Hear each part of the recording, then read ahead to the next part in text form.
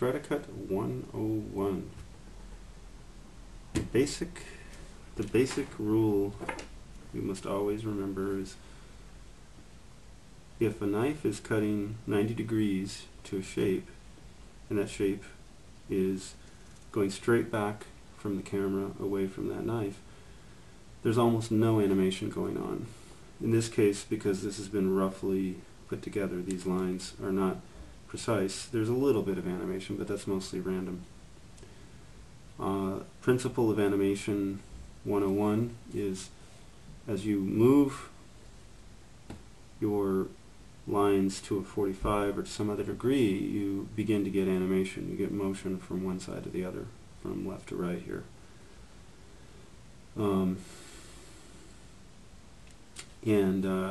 The further you rotate a block, if you were anticipating your cuts to be like this, the more radical or advanced or fast ultimately that line would be moving across screen.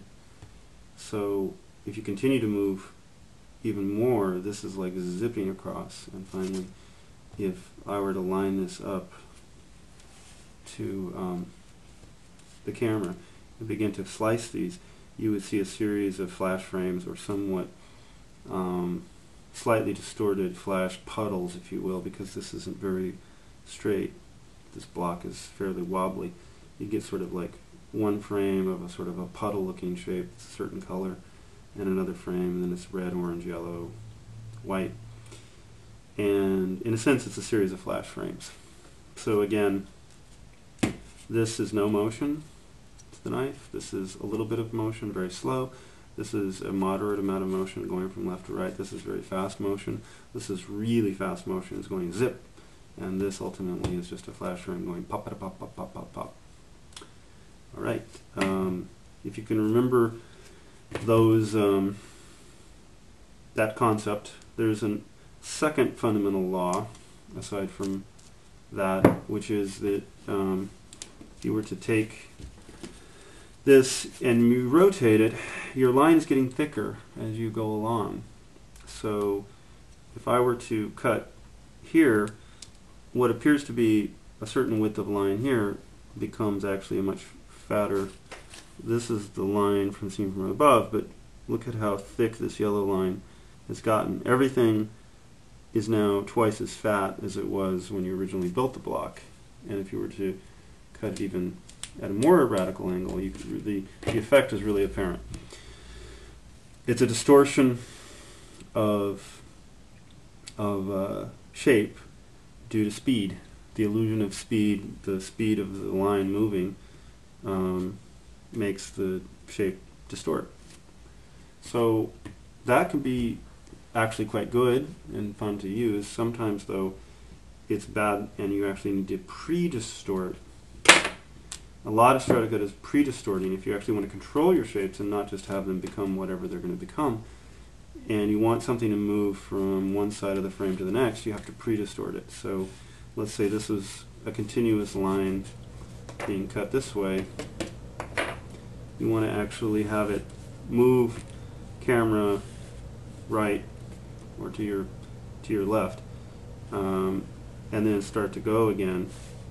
What most people would do is actually sculpt it like this, and this would give us an enormously fat moment in the middle that would look like this, which would be very bad.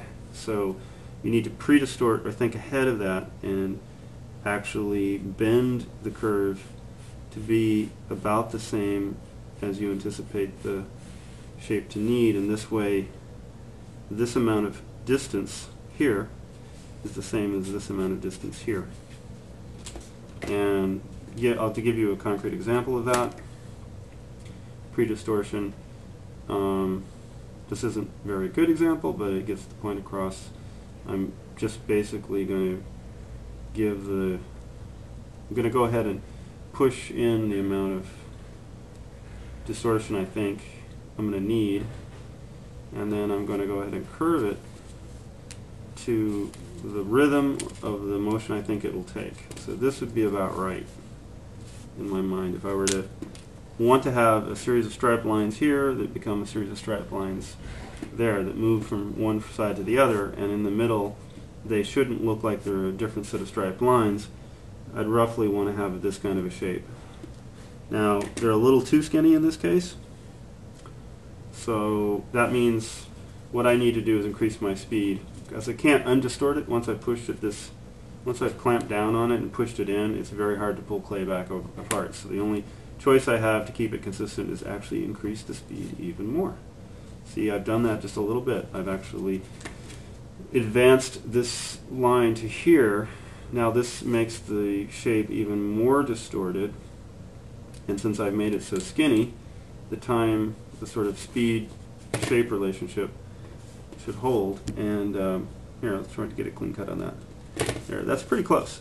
So that was about the right amount of speed, or angle of axis of motion, which when cut away is speed. It's the same thing. They equal each other, kind of like EMC squared, only with clay. And these lines line up. If you want them to be the same kind of width, I had to make this kind of a shape, that kind of distortion, in order for that width to feel like it's still not changing. Not changing. Now again, I can go back and simply do this, which would be what most people in their first try would do. They would just move a shape like this, right? They would just they say, hey, it's the line over here, it's a line over there, it's going to move from left to right. And in the middle, it'll basically be a line that just gets really fat in the middle and it gets really skinny as it moves across. This is what I'm going to show you it does, you know. It's going to go like that. And often, if you're actually really trying to do figurative work or very controlled work, you don't want that. So pre-distortion is the way to actually counteract that, to get motion in your block, but not actually make it ugly in the middle or out of control in the middle. Okay, a couple of other ideas. Strata Cut 101 is, let's take some simple geometric shapes. This is a cone. A cone is actually a dot becoming a circle. It's a geometric shape. It can be cut in any kind of way you want. The most basic way to cut it would be top down, and this is basically animation built. It's solid, it doesn't move, it's potential animation, but it becomes kinetic animation at the moment you cut it. So if I were to take the first frame, I would have a small dot, and then I have a slightly larger dot, and I keep cutting it, and I have an even bigger dot. So a cone is basically a dot becoming a large circle in its geometry. You can cut it a lot of other different ways, and I'm not going to cut it in those ways right now. I'm just trying to keep some simple ideas. Similarly, a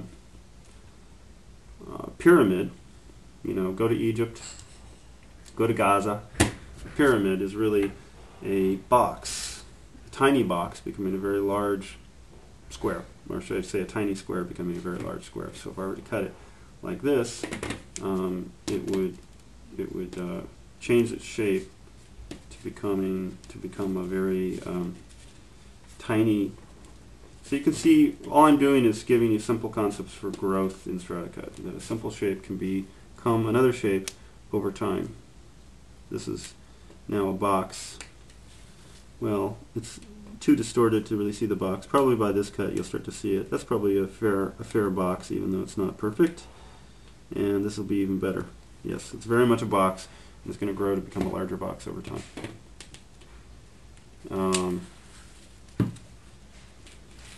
This is, of course, a square. Now, it can be cut in a myriad of ways.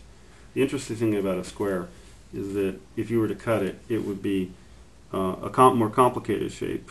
As it's rising up one side, it would move over and rise the other way.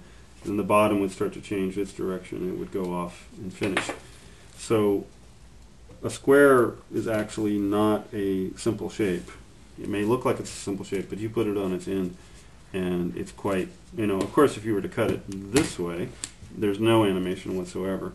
You put it on an angle, and it's a lot of animation. There's a lot of shape going on, and a lot of interesting things are happening that are not easy at first glance to understand, but if you follow the contours, you'll begin to understand that it becomes a very, that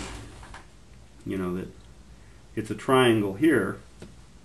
It's a skewed triangle, but then it becomes a quadrilateral, it becomes a four-sided thing by the time you get here as you cut. And then it changes even further as you go further into it. So it's a fascinating thing. Any piece of geometry you look at is a potential piece of strata cut. Here's the circle. Circle is basically it's a little bit like a cylinder, only it really isn't. The curve of the animation, it's not like a cone, but it isn't like a cone. The curve of the animation is actually exploding at the beginning and then tapering off in time. So, you're getting, if you were to look at it head on, you're getting a very large change in distance here, and then you're getting a very small, the next frames are a very small amount of increments. They're not changing much, they're just growing very slowly. So toward the edges, as I cut this, it would already start off as pretty much a circle. It would get very large pretty quickly. And as I continue to cut, it would be very slow, and then it would shrink back down. So there's this kind of like, whoa, slow, sucking back down. One of the more interesting shapes, I think, is a disc. It's basically a very compressed circle. If I were to take this circle and push it together more, the disc, like this, sort of a saucer, a spaceship, would be a highly exploding shape. So it doesn't take any time to get very big, and then it grows really quickly, and then it sort of tapers off and then disappears really quickly. And the beautiful thing about that, the disc, is as you cut it, it's like, as you cut it,